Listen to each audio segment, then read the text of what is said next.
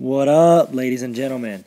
Alright, so we had a question from Jamie on the Facebook page on how to work this problem. They've given this information. They've said that there's a horizontal line that goes through the point 3,5, and we need to find the slope-intercept form of that and then the point-slope form of that. Okay, we'll start with slope-intercept because this is the most important and it's my favorite. It's the prettiest in the eyes. It's pretty eyes. Okay, here we go. So, slope-intercept form. The important things here are the slope and the y-intercept, which is b. So you've got the m and the b are what you have to find. X and y are just any coordinate on that line. Okay, now, if this is a horizontal line, it means it goes through 3, 5. So it goes over 3, up 5, and it goes, oh, it should be a straight line, sorry. So it goes straight like this. So what's the slope if it goes like that? Well, 0, okay? Remember, quick refresher, if it goes up and down, it's undefined slope, okay? But this one is 0. So the slope is 0. So we've already got that. Goes there. So all we got to do is find out where it crosses the y-intercept, which on this one, usually we would plug these two coordinates in for x and y, and we just solve for b. Well, this one's actually easier than that because we know it's a straight line. How far did we go up? We know we went over 3, and then we went up 5, correct? So if it's straight across, where is it going to cross right there? At 5. So you found that. So all we have to do is rewrite it. Y equals m, which is 0, x plus our y-intercept, which is 5. And you're done. Most of the time you'll see this written y equals 5 because 0 times anything is going to be 0. So you're done with that one. And now let's do point-slope formula, the less popular younger brother. Okay? Okay. Sorry, that was me choosing the color. I just didn't know what to go with. You know, there's just so many options. I'm going to go with green. That's what's up. So, point-slope. Okay.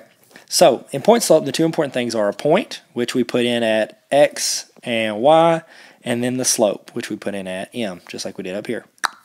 Okay? So, it's a horizontal line through 3, 5. So, what do we know the slope is? 0, because it goes up or down? None. Alright, so y minus y1 equals 0, x minus x1. Okay, remember we're just plugging in what we know to find what we don't know. Alright, so got this one out of the way. Check. We don't have to do this one. Check. Or this one. Check. We just have to do this one and this one. Okay? Now, this one's actually pretty easy too, because for point, you can plug in any point on the line. Which, guess what? That's right. They gave you one in the beginning of the problem. So let's plug it in. This is our x, and this is our y. So for y minus, because it starts with a minus sign, all right? So our y is 5. Now, if it had been negative 5, we'd turn that into minus a negative, which would turn into a positive. Okay, so keep that in mind. A lot of people forget that about point slope, and that's where they mess up. The more you know. Dun, dun, dun, dun. All right, so equals 0. And then x minus, what's our x? 3. You are done. Now, they might want you to simplify this sum because we know anything times 0 is going to be 0, so you could put like y minus 5 equals 0 if you want. I don't know how they want it. My guess is they want this one this way and this one this way.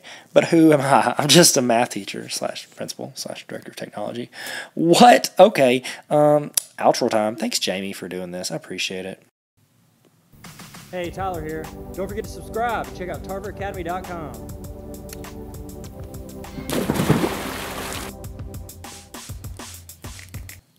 What up, everybody?